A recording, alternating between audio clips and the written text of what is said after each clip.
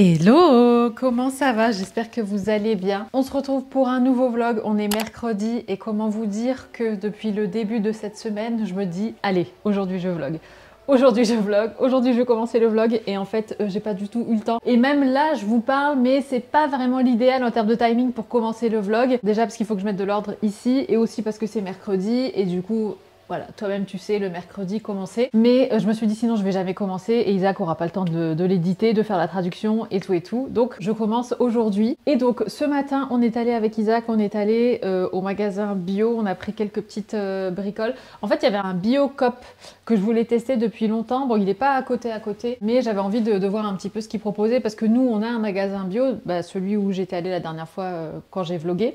Mais il est plus petit et donc il y a moins de choix et tout. Du coup par curiosité en fait je voulais tester celui-là et franchement bon ils ont les mêmes produits plus ou moins que ce qu'on a nous à côté. Enfin ils ont plus de produits mais ce qu'on a à côté on les a aussi retrouvés là-bas quoi. Et par contre ils avaient une plus grande variété de fruits et de légumes et ça c'était cool parce que du coup j'ai pu prendre tout ce qu'il me fallait pour faire les jus parce que des fois je coupais, enfin je prenais quelques petits trucs à la ferme. Surtout pour les jus parce que c'est toujours mieux de les prendre bio. Bon je vais pas dire sans pesticides à fond parce que enfin voilà dans les trucs bio il y a quand même des pesticides mais voilà au moins limiter la casse. Et c'est vrai que Grand Frais, pour ça, c'est pas tout à fait... C'est pas un magasin bio, quoi. Donc voilà, donc j'ai trouvé pas mal de choses chez Biocop. Donc c'est cool. Là, je vais mettre un petit peu d'ordre. Je vais nettoyer, du coup, mon extracteur de jus. On va y arriver. Voilà, je vais faire un petit peu de ménage parce que, ouais, donc je viens de faire un jus. Je cherche les gants. Et donc là, je vais ranger tout le bazar qu'il y a dans la cuisine. Parce qu'en plus, je me suis embarquée... En fait, dès qu'on est rentré, j'ai fait le chia pudding. J'ai fait à manger pour Ryan, qui est rentré ce midi. J'ai fait le jus et tout, donc c'est le bazar total. Donc c'est parti, je vous laisse ranger avec moi, même si vous n'allez rien faire. Mais on va ranger quand même en musique.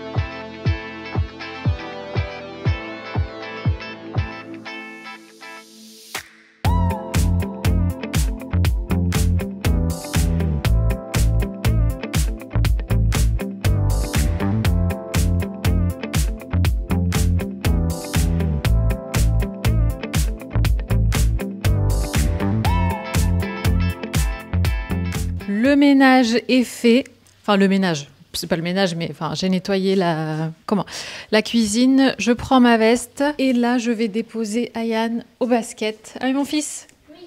Oui maman. Je mets mes chaussures, j'arrive hein. Alors la veste, les chaussures, le sac. Faut que je vous parle de ce sac. Oh pardon, je te l'ai mis dans le... Désolée Wood. Je sais pas où mettre mon parapluie. C'est ça l'inconvénient des petites voitures. Attention. Hop là. On est nous. Allez, on est parti. Bonjour à tous. Donc moi, aujourd'hui, je vais faire du basket. Je pense que je vais peut-être faire un entraînement particulier. Parce qu'en fait, j'ai intégré un nouveau club de basket.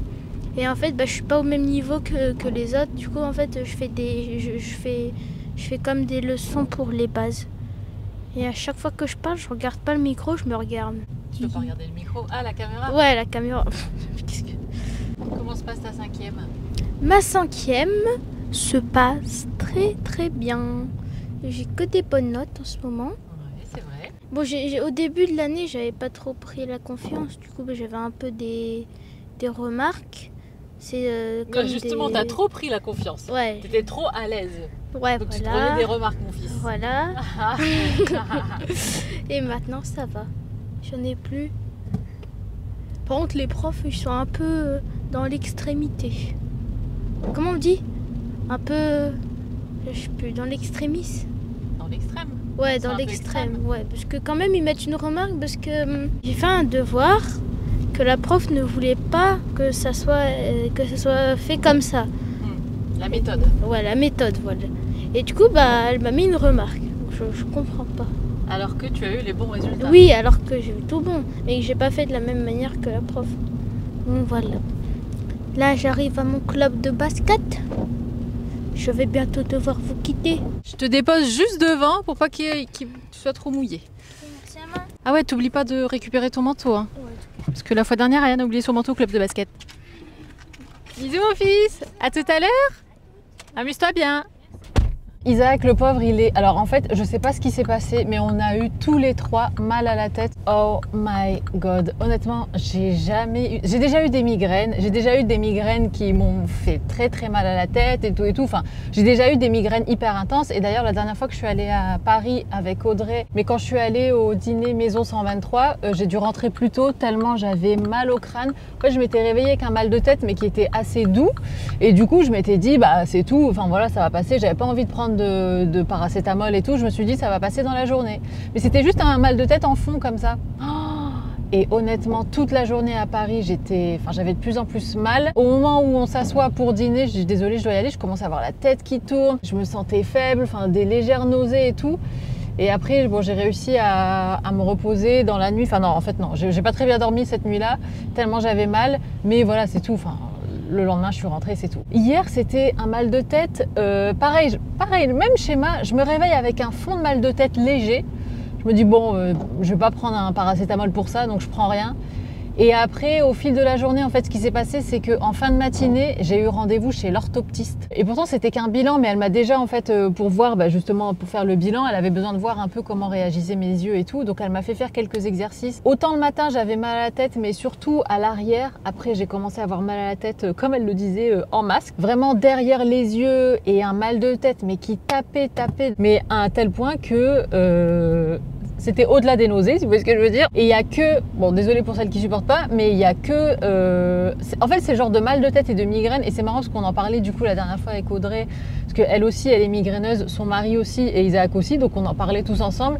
Et on se disait que ces genres de mal de tête, il y a que quand tu vas vomir, que après ça passe et tout, que ça se calme et tu dors un coup et après c'est tout et tu te réveilles et tout va mieux. Non, c'était hyper violent hier, franchement. Le mal de tête s'est intensifié d'un coup et après c'était les montagnes russes. Bref, et du coup, moi, donc j'ai dormi cette nuit. Ce matin, j'avais encore légèrement mal, mais vraiment très léger. Et là, j'ai quasiment plus mal. Enfin, faut pas que je force trop, faut pas que je bouge la tête dans tous les sens, mais ça va. C'est pour ça d'ailleurs que j'ai pas fait de sport aujourd'hui. Mais là, aujourd'hui, c'est Isaac qui a eu une migraine. Lui, il a des migraines ophtalmiques avec aura, donc là, il est parti s'allonger. Et ce matin, pareil, Ayane, il avait aussi un peu mal à la tête. Je sais pas si c'est un truc qu'on a mangé ou si c'est le hasard qui a fait qu'on a eu tous les trois mal à la tête plus ou moins au même moment. Autant Isaac s'est occupé de moi hier, autant là, c'est moi qui m'occupe de lui. Enfin, m'occupe de lui. C'est un grand mot, lui, il est parti s'allonger, quoi. C'était assez particulier. C'est pour ça aussi que hier, j'ai pas commencé à vlogger. Mais voilà, du coup là on commence la semaine, je commence plutôt le vlog de façon hyper chill parce que voilà, on y va mollo, ça va être une journée, même cet après-midi je pense qu'on va rester à la maison avec Ayane. Donc voilà un peu le programme de la journée et du début de ce vlog.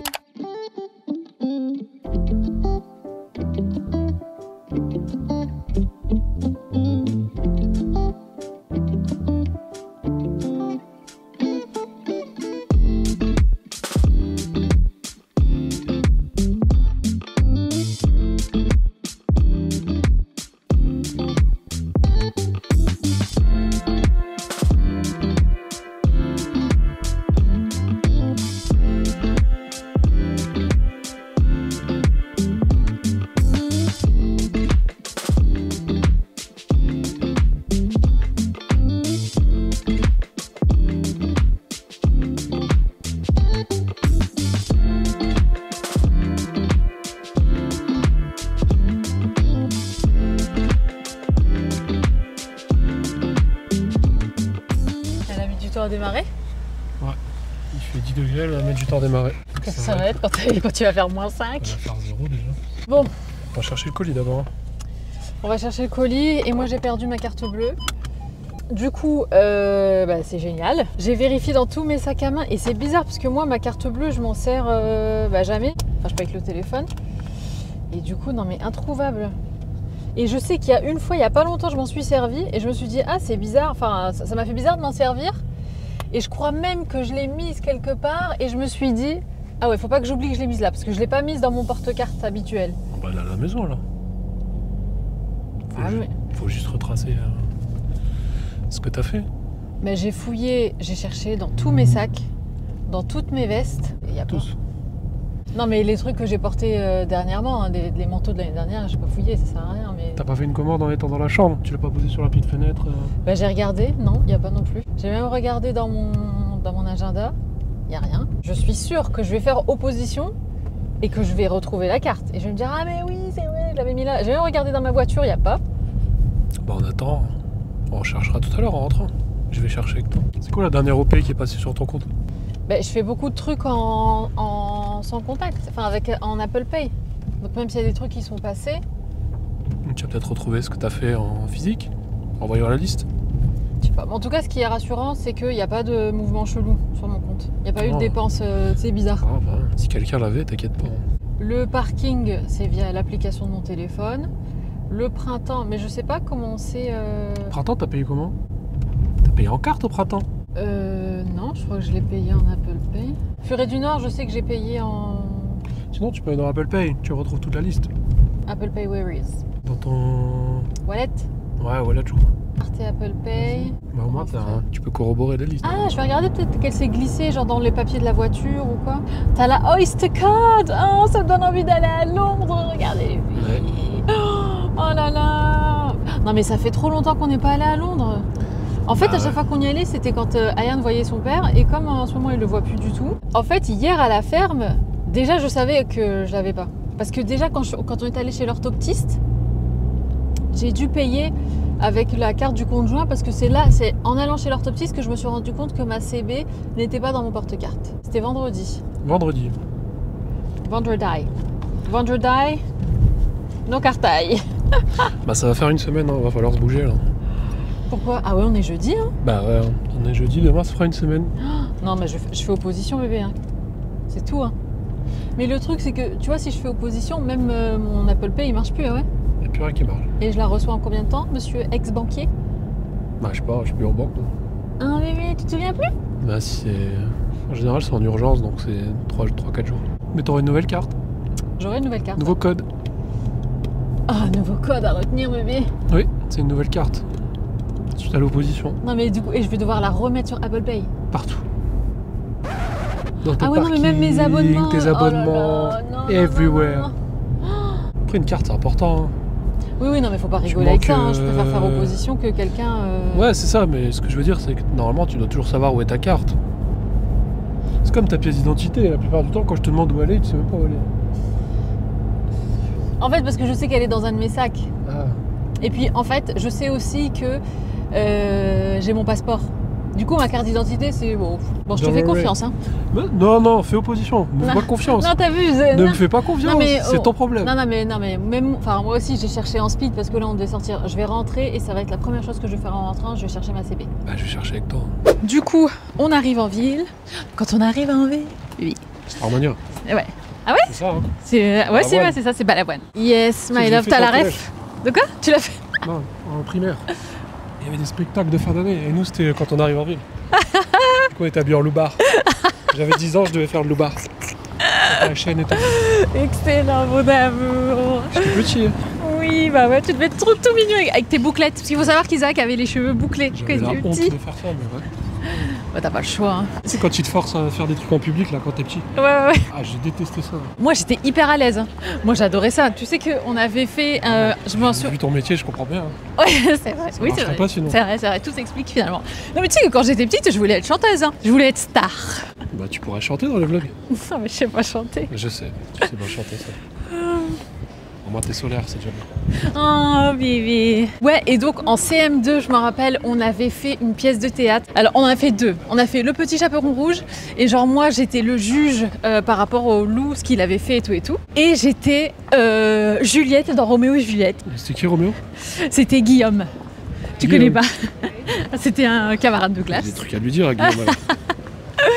Et ouais, non, si, c'est vrai, incroyable. Ouh là. J'ai failli me prendre un coffre des livres. De mémoire, en fait, c'était Roméo, mais un peu genre décalé. Enfin, c'était Roméo et Juliette, mais genre revisité, un peu... Mais je me souviens, ouais, j'étais à un espèce de balcon et lui il était en bas et tout. Et je me souviens aussi quand on a fait la pièce de théâtre dans laquelle moi j'étais le juge du loup, du petit chaperon rouge. À un moment j'ai eu un fou rire sur scène parce qu'en fait j'avais... Tu dis sur scène, genre il y avait les parents qui regardaient et tout? Ouais, tous les parents étaient là. Genre il y avait 200 personnes devant toi. Ouais, non mais carrément. Je suis plus une barre devant tout le monde. Non mais j'étais morte. En fait j'ai eu un fou rire parce qu'en fait moi je devais juger le loup et le loup en fait c'était Guillaume mais un autre Guillaume qui jouait le loup et en fait il avait un masque de loup et en fait à travers son masque tu sais il y avait un trou pour les yeux et la bouche et il tirait sa langue et du coup moi ça m'a fait rire et tout mais quelques secondes. Après j'ai repris mon sérieux pour le... Mais laisse tomber, genre tous les parents nous ont applaudi et tout, hein, genre standing ovation. Oui. J'aurais bien voulu voir ça. Aussi qu'on teste là, le lotus blanc. Ouais, il y a un nouveau resto thaïlandais qui a ouvert.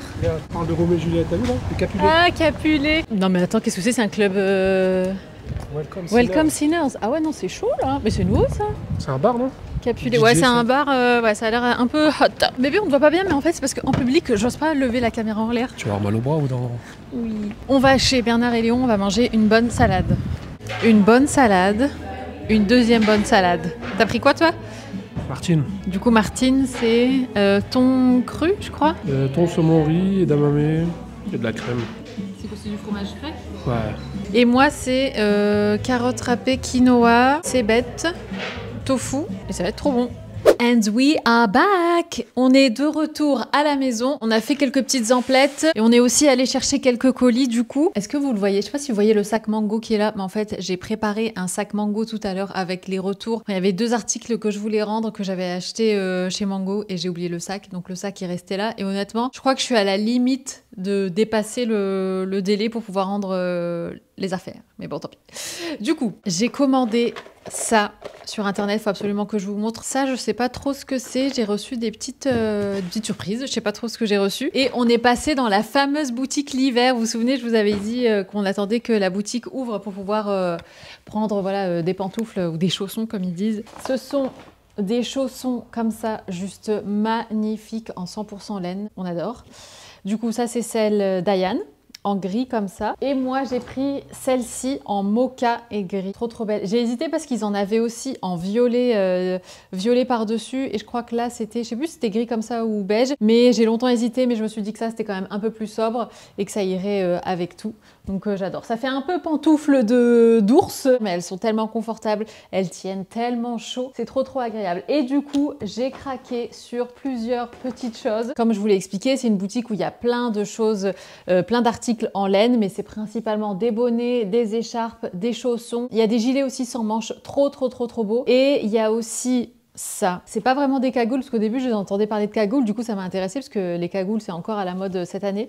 Mais en fait, c'est pas des cagoules, c'est des tours de cou, mais qui sont juste incroyables. Et en fait, la vendeuse m'expliquait que la cagoule pouvait aussi très bien la porter. Vous savez, la rabattre un peu par-dessus la tête, et ça fait un peu esprit cagoule. Et donc, en fait, tour de cou, moi, j'adore, parce que honnêtement, les écharpes, c'est pas fait pour moi. J'aime pas les écharpes. Les écharpes, ça m'énerve. Ça barloque dans tous les sens. C'est trop long, finalement, ça tient pas si chaud que ça, parce que, ben, voilà, ça couvre qu'une partie. En fait, à choisir, je préfère porter un pull col roulé, un pull col montant qu'une écharpe parce que voilà, je trouve que l'air passe et tout, bref. Et là, le tour de cou, je trouve que c'est le meilleur des deux mondes. Vous pouvez très bien porter en fait le tour de cou comme ça sur la tête et ça fait un peu esprit cagoule. Et ce que j'adore moi, c'est que du coup, bah, c'est pas trop serré parce que des fois, il y a des cagoules, je trouve, qui limite, elles vous étranglent. Alors que là, pas du tout. Je trouve ça trop beau. Il y en avait dans plein de coloris différents.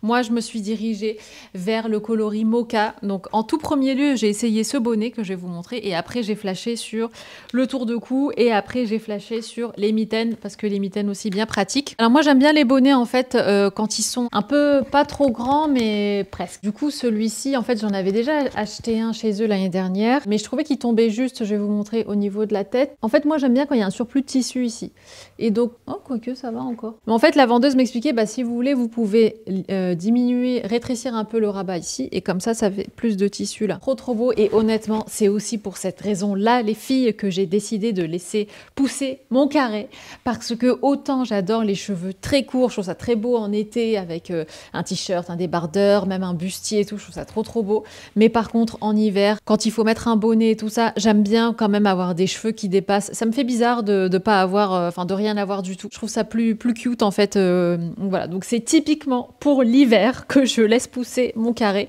Et même aussi parce que voilà, je suis dans une phase où je préfère le carré long en ce moment. Mais je vous cache pas que quelquefois, ça m'a traversé l'esprit de les recouper, mais je me suis vite ressaisie. Donc voilà pour ça. On adore. Et les mitaines, le fondateur de la boutique qui était là m'a dit que les mitaines c'était trop bien parce que ça gardait au chaud mais qu'on pouvait utiliser quand même ses doigts et tout. Et je me suis dit c'est vrai que ça a l'air pas mal. Donc j'ai le trio comme ça. Et en plus, les pantoufles aussi, elles sont en couleur mocha. On dirait qu'il y a plusieurs nuances de marron à l'intérieur, si vous voyez ce que je veux dire. Donc voilà pour ça. Faudra de toute façon qu'on y retourne parce qu'on a flashé sur les gilets, autant pour moi que pour Isaac. Ayane, je pense que c'est pas son style. Il va me dire non mais maman, c'est la honte pour le collège et tout. C'est pas trop la mode chez eux, chez les Jones. Du coup, ça sera pas pour lui. Mais par contre, je retournerai bien pour Ayane pour lui prendre un bon bonnet et pourquoi pas un chouette tour de cou. Quoique là, un tour de cou comme ça pour lui, il risque de le perdre et en plus... c'est peut-être un peu trop lâche, j'aimerais un truc plus... Enfin bref, un truc plus adapté aux enfants. Je voulais absolument vous montrer ce sac, les filles, je l'ai montré sur TikTok. Suivez-moi sur TikTok si vous voulez des partages beaucoup plus spontanés et beaucoup plus quotidiens en fait. Parce que là, c'est vrai que dans les vlogs, vous devez attendre une semaine. Du coup, sur TikTok, je vous ai déjà montré cette merveille. Mais quand est-ce qu'on est allé en ville? Je sais plus, mais quand on est allé en ville avec Isaac récemment, je me suis prise ce sac sur lequel je louchais depuis tellement longtemps. En fait, j'ai toujours aimé les sacs 24 heures de chez Gérard Darel. Grosse nostalgie en le voyant parce que l'étudiante que j'étais n'avait pas de sac Gérard Darel, mais voyez beaucoup d'étudiantes avec des sacs Gérard Darel. Les nanas, elles mettaient toutes leurs affaires de cours dans leur petit sac Gérard Darel en cuir et tout. Et j'ai toujours aimé ce sac. J'ai toujours trouvé que c'était un très beau sac. Pas de là à l'acheter. Mais par contre, quand je l'ai vu dans cette matière et dans ce coloris, j'ai dit non mais waouh, trop beau. En daim, on est pile dans la tendance. La couleur comme ça, alors eux, ils appellent ça couleur blé. Je vais pas dire que c'est forcément une tendance, pas comme le marron, comme le bordeaux par exemple, ou comme le vert kaki en ce moment. Ça reste un incontournable et une couleur de l'automne qui ressort tous les ans. Donc je trouvais ce sac trop beau. Et honnêtement, malgré son coloris et malgré même sa matière, c'est un sac qui va avec absolument tout. Et je trouve qu'il est encore plus beau quand il est associé à une tenue plutôt sport et donc venir le décaler, venir décaler le look. T'aimes bien ou pas? Isaac est en train d'essayer les pantoufles d'Ayane pour voir s'il va s'en prendre ou pas. Pratique, je peux essayer celle d'Ayane. Ah bah oui, Ayane et Isaac mettent quasiment la même pointure, donc que voulez-vous que je vous dise? Bref, donc trop beau ce sac, comme je l'ai dit, qui va absolument avec tout, autant avec une jupe qu'avec un jean baggy, voilà, très nonchalant. Donc gros coup de cœur pour ce sac. Et je voulais absolument vous montrer, yes, merci bébé. Je voulais absolument vous montrer les filles ça. Il me semble que ça va arriver en France. Parce que je sais que la marque a fait un pop-up sur Paris il n'y a pas très longtemps. Mais moi, c'est une marque que j'ai beaucoup vue sur Instagram. Et en fait, j'adore ce qu'ils font. Et même honnêtement, j'ai été carrément influencée par les pubs Instagram. Quand je regarde les stories des nanas que je suis et tout, des fois, en pub, entre deux stories, je tombais sur des pubs Refy. Vous avez autant des produits pour les sourcils. Je sais plus si elle fait du skincare, mais je sais qu'elle fait aussi ça. Et ça, qu'est-ce que c'est? C'est un espèce de crayon à lèvres, mais en mieux. Oups. C'est-à-dire que c'est un crayon à lèvres flou. Comme vous le savez, moi j'adore les contours de lèvres pas trop précis, même quand je mets du rouge à lèvres, j'aime bien que ça déborde un petit peu, mais voilà, tapoter avec le doigt pour que ce soit moins précis, un petit peu plus effet lèvres mordues et tout. Et là, en fait, c'est exactement ça. Donc moi, j'ai pris la teinte mauve et la teinte stone. Honnêtement, ça a mis du temps à arriver parce que du coup, je vous dis, il n'y a pas de point de vente en France. Voilà, donc ça se présente comme ça. Le packaging est hyper minimaliste. Donc ici, j'ai la teinte mauve. Et honnêtement, ça n'a pas été évident de choisir sur le site parce que toutes les teintes ont l'air juste incroyables. Il faudrait vraiment que je mette sur les lèvres pour mieux se projeter. Vous savez quoi, on va aller dans la salle de bain, ce sera plus cool. C'est un peu le bazar dans la salle de bain, je vous le cache pas. Du coup, je vous le cache quand même parce que je vous filme pas le reste de la salle de bain. J'ai pas envie d'utiliser du démaquillant parce que je me dis qu'après, ça va peut-être pas faire le même effet. Bon, elles sont encore teintées, mais c'est pas grave. Oula. Le truc est tombé. Non mais incroyable, le truc il s'est cassé ou quoi? Qu'est-ce que c'est que ça? Ça commence bien. Alors je le fais sans miroir, donc je me regarde dans l'écran de la caméra. Ouh, ah c'est beau. Attendez, je me regarde en même temps. Et en fait, si vous voulez, je pense aussi que le secret réside dans la forme ronde de l'applicateur. Parce que comme c'est pas pointu, c'est pas un crayon que vous allez tailler, du coup le trait est forcément plus flou. Et c'est pour ça d'ailleurs que moi j'ai tendance à pas trop tailler mes crayons à lèvres, même s'il paraît que voilà qu'il faut les tailler et tout ça. Et vous pouvez déborder un petit peu. J'aime beaucoup. Après à l'intérieur, vous pouvez mettre soit mettre ça, soit mettre juste du gloss et avoir un effet un peu dégradé sur les lèvres. Très joli. Ouais. Très joli. Qu'est-ce que j'aime les produits pour les lèvres, moi c'est dingue, les rouges à lèvres. De toute façon, dès que je passe devant un truc de make-up et tout, je pourrais tout acheter. Ok, donc ça c'est la première teinte, qui est un petit peu plus rosée du coup. Et c'est hyper agréable à appliquer, c'est très crémeux comme matière. Et en fait, ouais, comme je vous disais, ils ont ouvert un espèce de pop-up sur Paris. Je sais plus si c'était une espèce de, pas de pâtisserie, mais peut-être un salon de thé, ou je dis peut-être des bêtises. Mais en tout cas, ils étaient là pendant un petit moment. Vous pouvez les suivre sur Instagram, de toute façon, à mon avis, ils vont pas tarder à avoir un point de vente sur Paris, au moins pour commencer. Alors, je fais tout tomber, c'est incroyable. Alors ici, on est sur la teinte Stone, donc un petit peu plus nude, un petit peu plus neutre, plus marronné comme ça que l'autre. L'autre était plus rosé, effectivement plus marronné. Mais c'est dingue parce que ça se fond super bien avec la peau en fait. Ah ouais, non mais ça, quand vous voulez faire une bouche, je sais pas, une bouche des années 80, 90... Vous savez, dans les tons marrons, comme c'est très à la mode en ce moment. Et ça, c'est trop bien si, justement, vous voulez pas trop vous prendre la tête avec un rouge à lèvres et vous voulez pas que l'application soit parfaite, ou justement, vous voulez pas vous tromper parce que le rouge à lèvres, ça peut faire peur aussi, parce que si ça déborde, si on l'applique mal et tout, avec ça, vous pouvez pas vous tromper, en fait. Hein. Et limite, j'ai envie de dire, plus ça déborde, enfin, moins c'est précis, mieux c'est. Enfin, le crayon s'y prête. Ah, j'aime beaucoup. Ouais, j'ai une préférence pour cette couleur. Mais l'autre est aussi très jolie. Mais je vous dis, j'ai hésité entre toutes les autres couleurs. Et en fait, il y avait quand vous en prenez deux, il y a un prix. Enfin, quand vous en prenez plusieurs, je crois qu'il y a un prix. Waouh, j'adore, je valide, je valide. Qu'est-ce que tu fais? Matcha. Du matcha. Alors, comment on fait le matcha? Moi, je veux bien un tuto matcha. Pour le coup, t'en as foutu partout? craquage, j'ai fait. Ouais. 75 degrés de l'eau. Ouais. C'est la température idéale pour que le matcha il prenne la chaleur. Voilà. Après tu touilles avec ça, Oui. en respectant des gestes très précis. Ah ouais. C'est pourquoi? Pour que... C'est pour optimiser la pénétration du matcha dans... Regarde, tu vois, ça fait des bulles, ça voilà. optimise. C'est le fouet, voilà. Voilà. À côté de ça, tu fais un peu de lait. Un peu de lait. Ah bah, il a démoussé ton lait. T'as vu, il est retombé. Je Oh. l'ai cuit 2 fois, c'est peut-être pour Bah ça. ouais, c'est pas grave. Et voilà. Ça sent bon le matcha en tout cas. Sache qu'il n'y a que du matcha, de l'eau et du lait. Pas mal, hein? Ouais, très bien mon amour. Parce que d'habitude, c'est moi qui lui fais son matcha. Est-ce que c'est la première fois que tu te fais ton matcha? Non, j'ai déjà fait. J'ai déjà fait 3 ou 4 fois. Ah, 3 ou 4 fois. T'abuses, hein. T'as bu, j'abuse 3 ou 4 fois. Non mais c'est moi, à chaque fois je lui propose, ou je lui fais même sans qu'il me demande. Ah ouais? Tu préfères me le faire? Bah ouais, j'aime bien, ça me fait plaisir de te faire le matcha. Comme tu étais occupé de voir À faire. Histoire Géo. Ouais, j'étais en train de regarder avec Ayane son DNS d'Histoire Géo, qui est quand même hyper intéressant. Ça sent bon. Ouais, franchement, ça sent super bon. Ça sent super bon l'épinard. Alors? Goûte. Non merci. Non merci, pour j'ai me pas faire envie. plaisir. J'ai pas envie d'avoir le goût du matcha, bébé. On n'est jamais mieux servi que par soi-même ou pas? J'aime bien. C'est bien mon amour. Goût épinard, crème fraîche. Tu valides ta recette? Je le referai. Ah bah c'est bien, à la bonne heure. Ce matin, on avait rendez-vous avec Isaac, c'était un rendez-vous comptable, le genre de truc hyper fun, mais ô combien nécessaire et indispensable. Ah les filles! J'ai fait opposition à ma carte bleue. C'est officiel. On est rentré, Isaac a cherché aussi, il l'a pas trouvé. Alors ce qui est marrant, c'est que moi j'ai continué à chercher, mais comme j'avais déjà fait opposition, genre je cherchais, mais j'espérais ne pas la trouver. Non, parce que en fait, je me suis souvenu que j'avais cherché dans toutes mes vestes, mais que j'avais pas cherché dans mes poches de pantalon, de jean et tout. Et je me suis dit, mince, si ça se trouve, elle est là et tout. Et je me suis dit, vas-y, je vais quand même regarder. Mais honnêtement, si je la retrouve maintenant, je serais trop deg, parce que j'avais déjà fait opposition, mais je l'ai toujours pas trouvée. Donc, zéro culpabilité. Donc voilà, donc en ce moment, je suis sans carte. Et justement, on disait avec Isaac hier au niveau des abonnements et tout que ça allait être galère. J'ai reçu un texto de la part de l'application que j'utilise pour le parking, vous savez, parc-mètre et tout ça, en disant, comme hier on est allé en ville et que j'ai fait opposition tout de suite après, ils m'ont dit oui, vous n'avez pas pu être débité, du coup votre compte a été bloqué, mettez vite à jour vos coordonnées bancaires. Bon, ça commence. Bref, on est à présent dans mon dressing. J'ai monté plein de trucs. Oh, je suis essoufflée.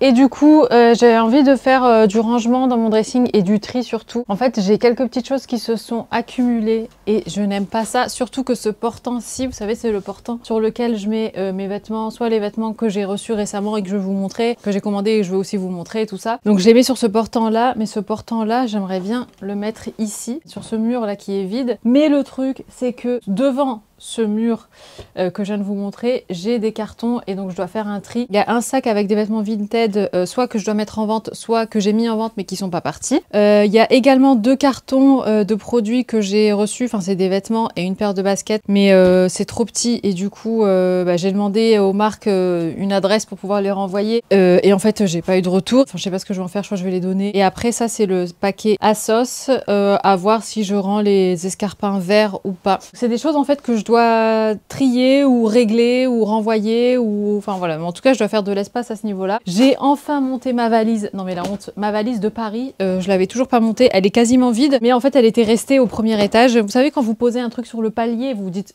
je le montrerai plus tard, le truc ça fait une semaine pareil que je passe devant tous les jours. Du coup là je l'ai monté, je vais regarder ce qu'il y a dedans et imaginez que je retrouve ma carte bleue là-dedans. Non mais ça serait quand même assez fun. Impossible. Impossible, voilà. Non mais je dis impossible parce que je sais que je me suis pas servi de... Enfin je me suis servi de ma carte bleue depuis, donc elle peut pas être dedans. J'ai aussi envie de virer les boîtes qu'il y a ici. Alors il y en a certaines où il y a des choses... Enfin voilà, des boîtes de stockage ou quoi. Mais il y en a aussi d'autres qui sont vides et que je me garde en disant on sait jamais que des fois j'en aurais besoin. Un jour j'aurais besoin d'une boîte et je serais contente d'avoir ça. Mais en fait non, ce moment n'est toujours pas arrivé donc je me dis là c'est bon, faut que je vire ça. Et j'aimerais bien réorganiser parce qu'en fait ici, je sais pas si vous voyez, ouais vous voyez, mais là c'est des sacs en fait... de stockage, enfin c'est des sacs de vêtements soit d'été ou des vêtements d'hiver que je porte pas encore et j'aimerais bien aussi les enlever parce que qu'est-ce que c'est moche. Je sais pas trop où les mettre et en fait ça avant je les avais rangés dans notre dressing qui était au rez-de-chaussée dans notre chambre mais comme maintenant c'est l'espace d'Isaac, bah voilà je lui ai enlevé tout mon bazar, j'allais pas lui laisser des sacs et tout donc du coup j'ai tout ramené ici mais j'ai pas forcément c'est pas que j'ai pas l'espace parce que l'espace il y est mais j'ai pas forcément le rangement pour. Ça qu'est-ce que c'est? Ah oui, c'est mes sous-vêtements que j'ai pas mis. Du coup, un énième tote bag, n'est-ce pas? Le bustier, le fameux bustier que j'ai porté à la soirée. Bon, lui, il est encore propre. Voilà. Alors ça, les filles, c'est trop bien. Je vous l'avais montré dans un de mes hauls H&M, vous savez, c'est le body tape. Ça, c'est tellement pratique quand vous pouvez pas mettre de soutien-gorge ou vous voulez cacher voilà, votre poitrine. C'est trop pratique. Et ça tient super bien, ça colle vraiment bien. Au début, j'y croyais pas trop. Je me suis dit, ouais, bof, en plus, un truc acheté sur H&M. Enfin voilà, ça passe ou ça casse. Et ben, ça passe super. Je porte plus trop mes bijoux en ce moment. Je suis sur une phase où c'est assez minimaliste et c'est vraiment par phase. Parce que des fois, je vais être en mode, je vais stacker plein de bagues sur mes doigts, plein de trucs et tout. Et des fois, non, rien du tout. D'ailleurs, les filles, cette veste que je porte, c'est une veste sœur. Enfin, techniquement, sur le site, ils appellent ça un manteau. Mais bon, c'est pas non plus un manteau long, voilà, et tout. Mais c'est quand même une veste en laine qui tient bien chaud. C'est le modèle Windsor et je sais qu'il l'avait déjà sorti l'année dernière parce que je louchais dessus depuis l'année dernière. Je vous mettrai le lien en barre d'infos. Franchement, ce moment, quand tu commences le rangement et que c'est encore pire qu'avant que tu commences le rangement et tu te dis mais pourquoi est-ce que je me suis embarquée là-dedans? Et sinon, énorme sketch, il faut savoir que, vous voyez les sacs là dont je vous ai parlé avec les vêtements, comment vous dire, vous voyez l'angle qu'il y a entre les deux dressings, en fait j'ai complètement zappé que c'était le vide entre les deux dressings.